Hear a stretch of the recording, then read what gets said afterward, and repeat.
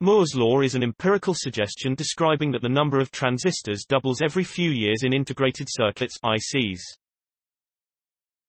However, Moore's law has started to fail as transistors are now so small that the current silicon-based technologies are unable to offer further opportunities for shrinking.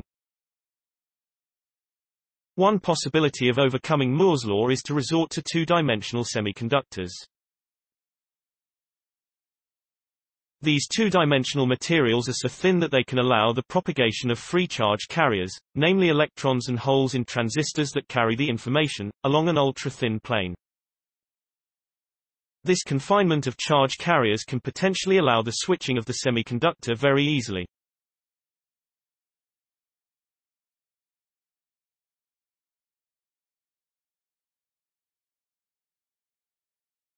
It also allows directional pathways for the charge carriers to move without scattering and therefore leading to infinitely small resistance for the transistors. This means in theory the two-dimensional materials can result in transistors that do not waste energy during their on-off switching. Theoretically, they can switch very fast and also switch off to absolute zero resistance values during the non-operational states. Sounds ideal, but life is not ideal. In reality, there are still many technological barriers that should be surpassed for creating such perfect ultra-thin semiconductors. One of the barriers with the current technologies is that the deposited ultra-thin films are full of grain boundaries so that the charge carriers are bounced back from them and hence the resistive loss increases.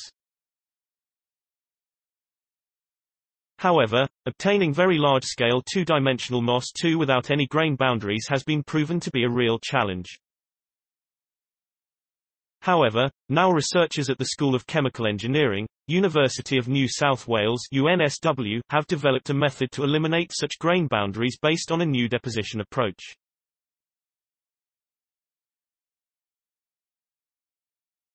This unique capability was achieved with the help of gallium metal in its liquid state. Gallium is an amazing metal with a low melting point of only 29.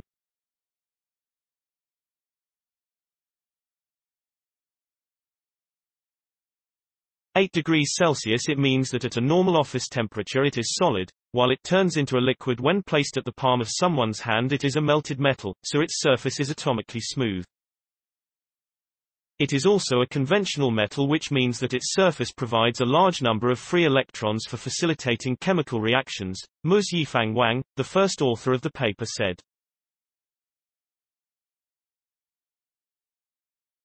By bringing the sources of molybdenum and sulfur near the surface of gallium liquid metal, we were able to realize chemical reactions that form the molybdenum-sulfur bonds to establish the desired MOS2.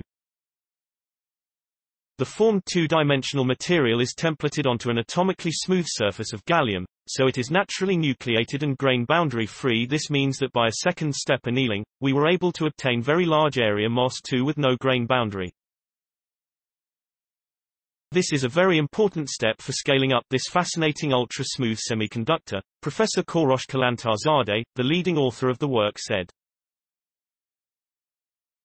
The researchers at UNSW are now planning to expand their methods to creating other two-dimensional semiconductors and dielectric materials in order to create a number of materials that can be used as different parts of transistors.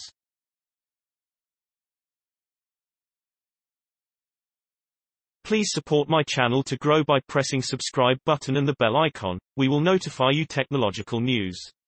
Thank you.